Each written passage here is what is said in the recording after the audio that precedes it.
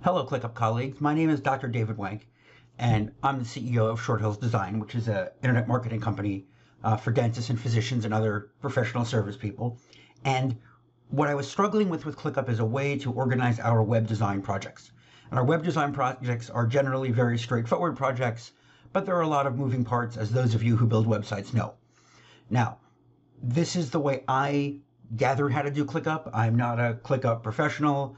I am your average agency owner who wanted to find a better way, and I did a lot of research online and help from people on the Facebook group. So I thought I would take a minute to share with you what I've figured out and what I've done. Hopefully you'll use the comments below and tell me things that I can do better. Or if you're just learning, maybe you'll learn something from me so I can give back a little bit. So let's get started. Our overall process has four steps. And the steps are our discovery phase, design phase, development phase, and our launch phase. And I skipped here content because I'm not sure yet if the content is better off. Like I said, it's a work in progress here. I'm not sure if it's better off to have the content in Google Sheets like we're used to having it, our contact matrix, or is it better to have it in ClickUp? I'm not sure yet. I'm going to let the team help and let the team decide. I'm very big on letting my team, have input in what they do because the team is the one who's doing it every day. I mean, me too, but that's the story. So part of the issue that I had was organizing things and seeing things, and there were too much going on. And so one of the great tips I got was when it comes to setting up your sections, should we do a section per client, a section per project? We have, and it's not shown here, I have a space for websites. And it says, this is the template, but it would probably say, client name dash website, whatever it is. So over here, we've been doing this for about 15 years. So I've really tightened this process over time. And so what I did is, for the discovery phase, I wanted to be able to separate by phase in the project. Let me switch this to autosave so it doesn't keep interrupting us. Okay, and over here, you can see that I have a phase custom field. And the reason I did this is because I want to be able to group by these custom fields. One of the biggest pieces of advice I got on Facebook was that use statuses and use custom fields for things that are relevant. If something's not relevant, don't use it as a custom field, and we're going to get there. I added a phase step, again, also just another custom field, because what happens, I don't know about you, but with me, sometimes if I try and drag something, it gets very difficult to drag it, or it doesn't go in the right place, or things get out of order somehow, magically they get out of order. So I have this phase step there that I just made. And so this way, everything is organized.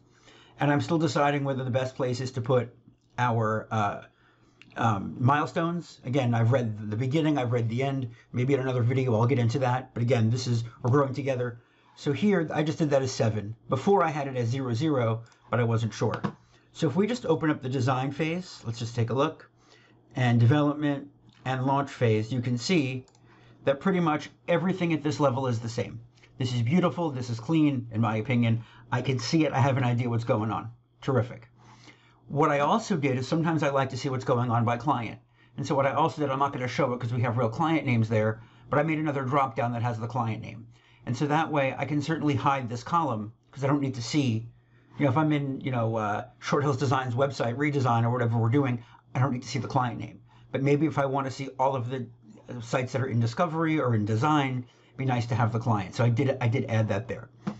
So one of the key things, again, from Facebook was that and YouTube and other places, was that make your parent tasks. We do a lot of work with subtasks. So here, for example, here are some subtasks. I'm not going to read them to you. You can pause this and read. Here are some subtasks that we have that have to get done. And in the past, we've had it where we have 1 million tasks or we have 12 phases and it's just too much. My team said there are too many little things and we didn't want to do that. So over here for all of and let's just go top level for a moment. All of the parent tasks have the same status. To do, backlogged, which I'm not sure if I'm going to use, in progress, waiting external, waiting internal. Shout out to who it was who had that idea. I forgot her name. I will tag her because it was her idea. And this could be waiting for the client or waiting for us. It doesn't matter. On hold. And again, this is me. I'm not sure, maybe if the team needs me to review something and complete it. Now, if you look, all of these tasks, not projects, have that exact same status. because it's relevant to all of them. The problem that I was running into is this. So let's say we had client processing, and we had this regrouping by phase, and we had that in progress. Okay, but now, or let's say we had that in progress, but the cover letter was something that was also in progress, and then we had the sending the invoice that I had to generate the invoice, and now we're waiting for the client. So really, is this parent task in progress, or are we waiting? What's our holdup? So if I went like this, what's our overall status? Well, we're waiting for the client for certain things, but we're waiting for me for other things. This isn't really accurate. What's more accurate would be to have this in progress. And now let me get rid of these here, not started. We want to get rid of that and get rid of this. And then under our subtasks, we're going to have another level of statuses. And that's what we're going to use to look at our subtasks. So what I did here, let me get rid of this. What I did is I decided I don't want this screen to be littered, and let me clean that out. I don't want this screen to be littered with a million things going on. I certainly could expand all my subtasks, but I don't want to. So let's go to Discovery, and let's just bring up that Discovery. Here we go. Okay, so now in Discovery you can see, and here's another key, these column headings are different. Now, the project itself, or the folder itself, and I am going to make it for the space, but this folder has all of these. If we go to the column types, you're going to see under fields, they exist, the ones that we need. But here, I'm just not showing them all. And so the reason I went here in my original view, you didn't see substatus or substep, because it doesn't make sense there. And also the SOPs don't make sense there. We use Confluence for our SOPs. So now if we go to client processing, I have demos already. So the status for client processing, this is in progress. So now I know, we assign this to somebody, send the cover letter, that's in progress, or that's done. But you know what, they want me to review it, fine, I review it. Let's send the invoice that we have to wait, that's not ready yet, because let's say we did it out of order, and we sent the invoice, and now we're waiting here, so there's nothing going on there. And we did convert the lead to a client, but we're waiting now for closed one. So overall, what we can see is this step is in progress, and we're working on it. And so let's say I did this, and I did that, and now we're just waiting now for the client. This is, in progress. We're waiting for the client to, we did this, we set it as 1, we set it as 1. Now we're just waiting for this client to get back to us. If I were to say waiting external, it doesn't really make sense as related to this overall parent task. So let's come to to-do, and now this whole entire parent task is waiting external. So now I know my holdup is I'm waiting for the client. And that's why I like to do this system like this. So our internal ones are here, for our parent tasks, and for the subtasks, that's it. Now, what I also did, in the same way that I added steps here, I added another custom field called sub. And I'm not sure where's number 1. This should be sub 1. And the reason I did that, and let's clear these out, is because sometimes in a project, as you know, the order matters. So it doesn't make sense to receive the deposit before we've sent an invoice. And again, ClickUp, maybe it's just me, but ClickUp gets out of order for me a lot. So I don't like doing that. So this way, I have those if I need them, and you can sort by that if necessary. So then internal client setup, exactly the same. Yeah, these I set up too. These don't really matter as much. You don't really need subtasks there. But onboarding, let's see if we did it. Yeah, I ordered it again. And then under the branding meeting, so here's where we have a meeting, and we go through everything with the client. These don't need to be in order. I mean, if they get messed up, they get messed up. But that's not something that has to be tied in so rigorously. And so, of course, now let's say internal client setup. So let's say we did this. I'm not going to complete it because it'll disappear. So let's just say that's completed, and then internal client setup, that's completed. And now the onboarding, let's see, we have, we sent the client we'll put that as completed, but because it'll disappear, we sent the client the link to do the form, and we're still waiting. So what we need to do is we need to do this in progress, because we need to check with the client in 7 days. That has to get done. And so the onboarding at this point, we're waiting for the client. So, and these steps are, let's see here, we can just fix these, no problem. There we go. But now, again, we can see, and obviously these would be gone. I don't show tasks that are completed, but I'm showing it for you so you can see it doesn't disappear. This would be completed. And now, what about our onboarding? We're waiting for the client. Okay, so let's see what's going on. Waiting for the client. Oh, and that's why. Now, yes, we're waiting for me and the client, but we said, let's say that's done. So we're waiting for the client. And so the next thing we can do is we're going to send this. This will have a due date that obviously if the client doesn't get back to us with the discovery form, in 7 days, we send the reminder, hey, do you have any problems? How can we help you? So that is what I did with let me clean out this template so I don't have a problem with it later. But that is what I did with our, overall settings for this project. So we can come back here to the template, and there we go. And so again, over here, exactly the same thing. We happen to use Oxygen, and it's a debate. Should I make this as for, here are the templates that we use. Should I necessarily make these as individual top-level tasks? Of course, you could, but then how many times does my team want to check something off? If they just build all the templates and then they want to check this off and they're done, then we're good.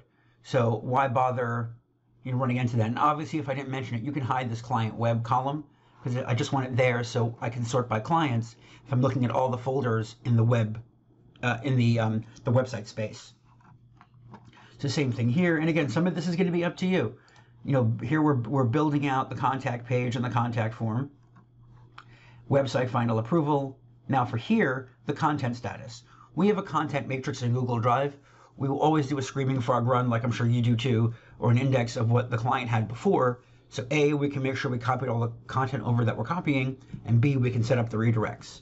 So I haven't decided if I want to do this still in Google Sheets, which we're doing now. And again, you can say, this is in progress. And when I see, done, that means this content is done, or all the content is done. And that has to be done before the website is approved. And we'll come back to content in a sec. So here's publish website live. And I do like to bring up, we have the website goes live. Then I have a whole set of steps for the initial live configuration. Your robots.txt, texting your forms. Then we can take a breath, just make sure, double check that everything looks good. Then some post-launch stuff, configure the plugins, this and that. And then I like to do an announcement or case study. So let's come back to content and then we'll wrap up.